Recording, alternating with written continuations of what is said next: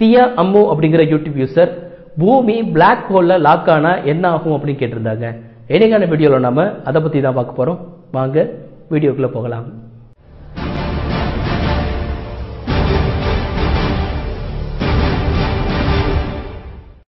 நமது சூரியனைப் போல 20 மடங்கு அதிக நிறை கொண்ட நட்சத்திரமே கருந்துளையாக மாறும். அப்படி மாறிய ஒரு கருந்துளை நமது பூமிக்கு அருகே வந்தால் என்ன நடக்கும் என்பதை பார்க்கலாம். கருந்துளையின் தன்மையே அதனை சுற்றியுள்ள பொருட்களை உள்எடுத்து ஒன்றுமில்லாத ஒரு நிலைக்கு மாற்றுவதே. கருந்துளையின் ஈர்ப்பு சக்தி அதிகமாக இருப்பதால் ஒளி கூட தப்ப முடியாது.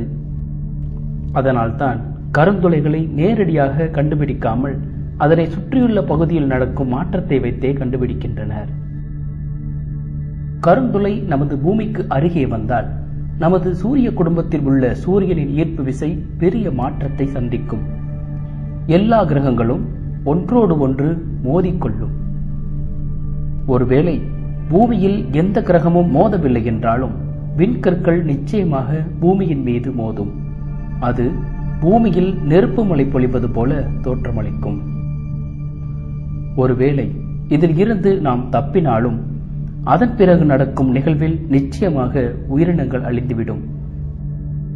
பூமி கருந்துளையால் ஈர்க்கப்படும். இதன் பிறகு முற்றிலுமாக பூமி அழிந்துவிடும். இதன் பின்பு கருந்துளையின் உள்ளே சென்ற பொருட்கள் வெண்துளை வழியாக வெளியேறும் என்று சில கோட்பாடுகள் உண்டு. வெண்துளையினால் தான் பெருவெடிப்பு நிகழ்வு நடந்ததாக சில அறிவியலாளர்கள் கூறுகின்றனர். கருந்துளையில் நுழைந்த பிறகு நாம் வேறொரு பரிமாணத்தில் மீண்டும் தோன்றினாலும் தோன்றலாம், காலப்பயணம் செய்யலாம் என்ற கோட்பாடுகளும் உண்டு. ஆனால் இவை கோட்பாடுகள் தான். நம்முடைய பூமி கருந்துளையில் சிக்கினால் நாமும் கருந்துளையின் ஒரு அங்கமாக மாறிவிடுவோம். நல்ல வேளையாக நமது பூமிக்கு அருகே இப்போதைக்கு எந்த கருந்துளைகளும் இல்லை. சில மில்லியன் ஆண்டுகளுக்கு பிறகு பால்வெளி அண்டமும் ஆண்ட்ரோமேடா அண்டமும் இணையும் நிகழ்வு நடக்கும்.